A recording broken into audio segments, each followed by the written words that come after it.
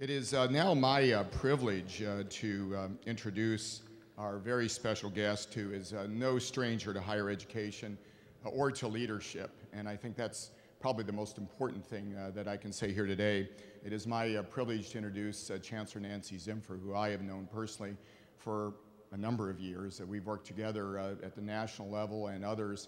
I have watched this amazing woman achieve incredible heights, and not only in her academic and professional career, but in her compassion for communities, urbanism, and the uniqueness of geography, and how they intertwine with higher education in the process of true engagement and getting students and service learning and those things involved in the relevance of what we do on a daily basis. She came to SUNY, I think as many of you know, after almost 6 years as president of the University of Cincinnati. She served as the chancellor of the University of Wisconsin-Milwaukee. Prior to her appointment in Wisconsin, she was the executive dean of the professional colleges and dean of the College of Education at the Ohio State University in Columbus, Ohio. She is obviously passionately involved in civic engagement, economic development, urban education reform, and of course, if you'll talk to her a little further, she also understands rural, as she grew up in southeastern Ohio in a very rural part of that state, and even knows a little bit about farming, which we were just talking about. Her achievements at University of Cincinnati include completion of the final phase of a $1.7 billion 15-year capital transformation of the urban University of Cincinnati campus in uptown Cincinnati. Again, something I know a little bit about, since that is one of my alma maters, and I'm proud to say we were incredibly disappointed to lose her, but I am incredibly happy to have her here at SUNY. She created a University of Academy of Fellows for Teaching and Learning, established University Center's new center for the city designed to facilitate innovation and productive partnerships that leverage university and public expertise.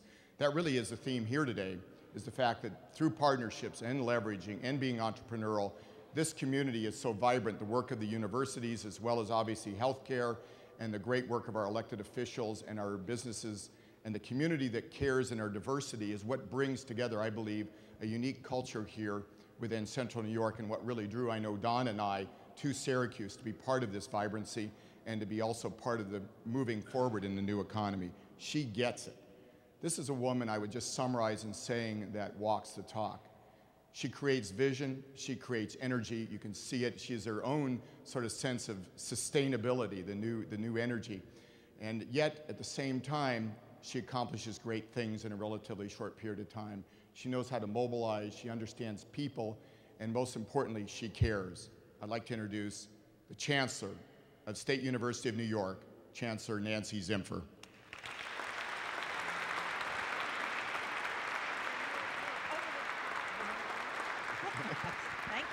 Thank you.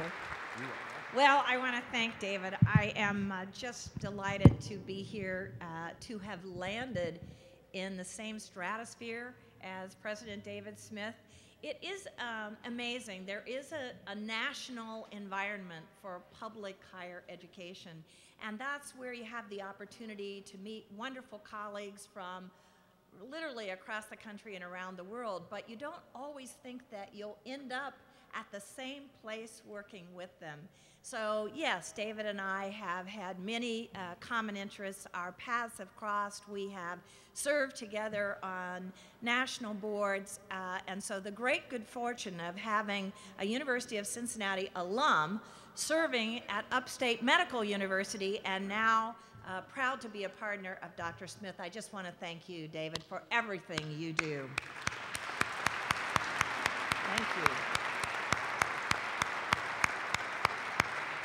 And I can tell you, as I have traveled the state and as I have met with leaders of our academic health centers from around the country, around the state, they've mentioned that David has been catalytic. He has really been a convening force and a great partner. So I celebrate the fact that today we are celebrating partnerships. Now, we did have a little geographic discussion, and I'm going to tell you something that I'm not going to tell anybody else in New York. But he missed one detail in my repertoire, which was my 1964 award as the Gallia County Fair Queen.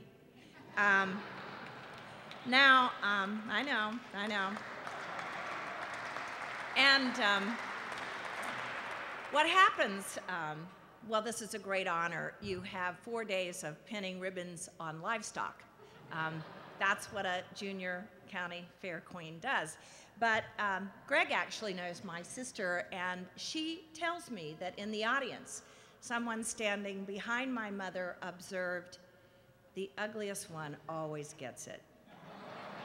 So it was then that I launched my career in humility and rural farm experience. And I don't quite know how this farm girl became such an urban advocate, but I have lived in great Midwestern cities, in Columbus, in Milwaukee, and in Cincinnati, and in every instance felt the importance of partnership and collaboration and the outreach and engagement role of great universities, great public universities, great private universities, great research universities, great teaching hospitals, and how together we can rebuild the fabric of the United States of America. One of my privileges over the recent years has been to work with the Brookings Institution and their Metropolitan Public Policy Initiative. And they have set out to tell America about its new demography, that nearly 75% of our population now lives in metropolitan America, that we are becoming a metro nation, and that for small town and rural America, the vibrancy of metropolitan America is as important to rural America and to small town America as it is to our key metropolitan areas. So what I value most in what is evolving here in the metropolitan Syracuse region and in central New York is the outreach that you are providing to the North Country and to the boundaries way beyond what people would call your obvious boundaries. And you are doing this together. Another organization that I've had the privilege of working with is a group called CEOs for Cities.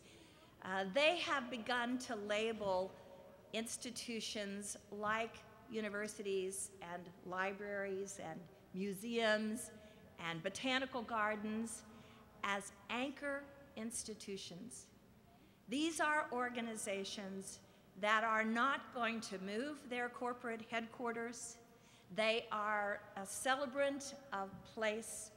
In fact, CEOs for Cities calls them sticky capital. We're not going anywhere. We're staying here. We are here together to create vibrancy in this community, to plot a regional economic development plan.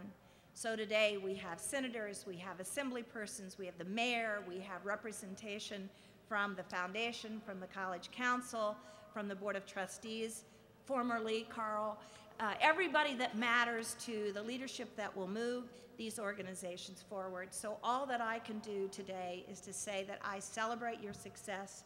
I am here to be a good partner. I truly believe that the State University of New York can be the finest public higher education system in the country, a model for the globe, and you will be a huge partner in that extraordinary accomplishment. I thank you for everything you do. It is a great privilege to be here. David, once again, for your hospitality. I look forward to getting to know you all much better. Thank you.